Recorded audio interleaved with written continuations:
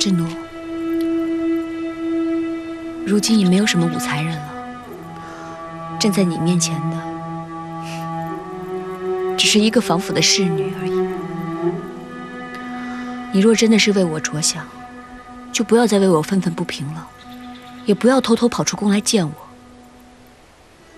陛下已经斩断了我跟宫里所有的联系，如今虽说是残存性命，苟延残喘，但是也能陪着公主殿下逍遥自在，把酒言欢。智奴，你若真的想对我好，是不是就应该帮我把这一份逍遥自在好好的保持下去呢？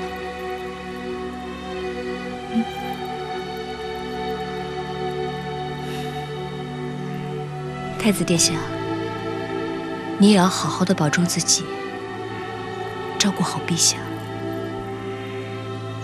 我回去了。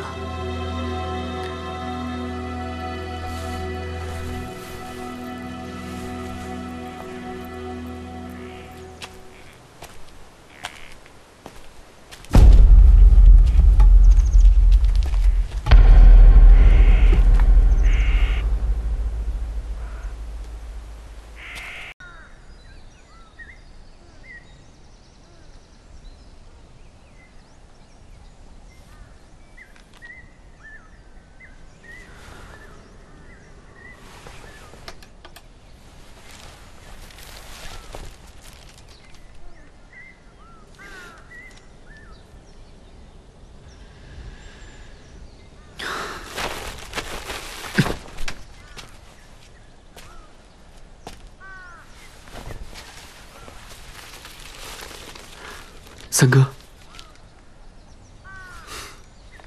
智奴有心事啊，不如三哥陪你到院子里边走一走，如何？想来你有兄弟之间，已经很久没有像现在这样了。三哥，智奴自登上太子之位，终日忙于帮助父皇处理政务。 咱们兄弟之间的确少来往了。方才智奴是为什么事情而烦恼？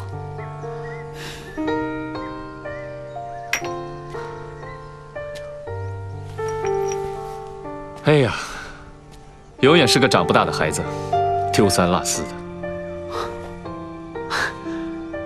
三哥，我已经不是个孩子了。嗯，想要拿到。 那还是得按老规矩。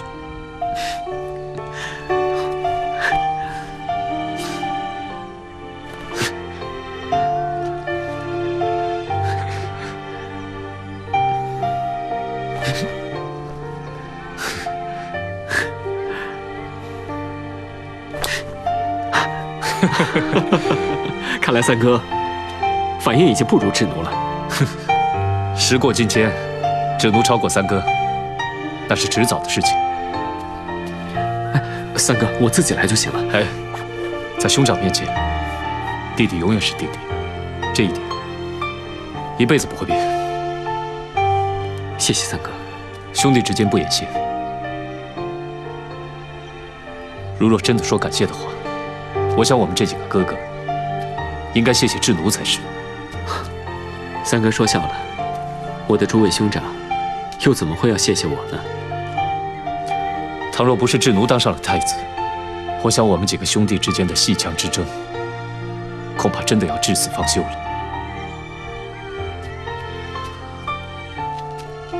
说实话，自从你当上了太子之后，三哥的心里边已经有了久违的轻松，还有洒脱。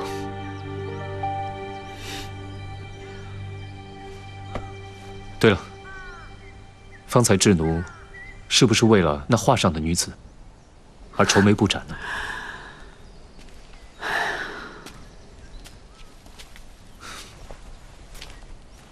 这世上的情事，其实就是百般纠缠，其解决之道，无外乎只有两种：要么执着，要么成全。也许前者让人感到坎坷，后者让人觉得心酸。这其中的区别，就在于你这心里边装的究竟是自己，还是他？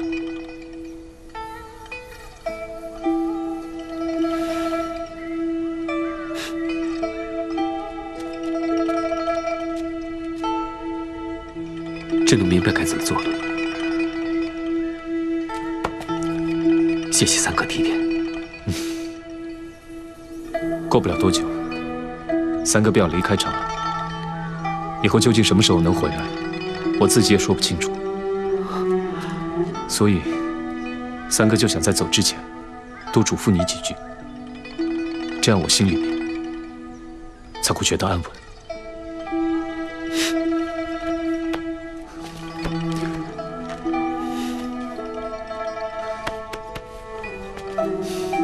走。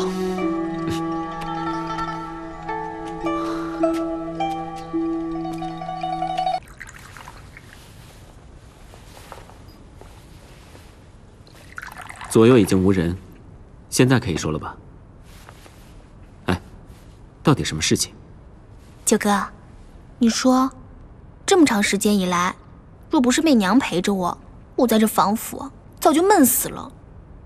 她帮了我，又一向照顾你，我们是不是应该投桃报李，帮她个大忙才是？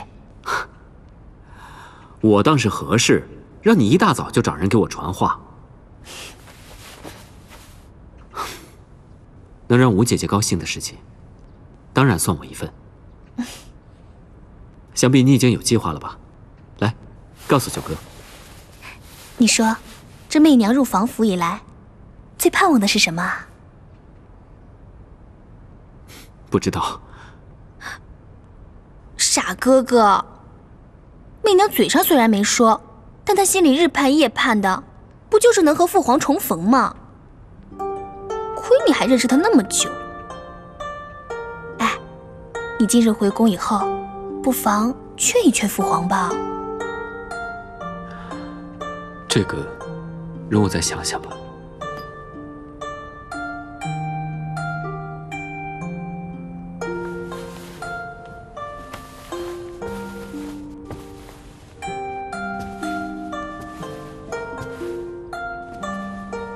此处是防府最偏的地方，向外望去，景色平平，也少有人走动。可我却发现，媚娘总喜欢站在这眺望远方。偶然有一次，我也站在这往外瞧。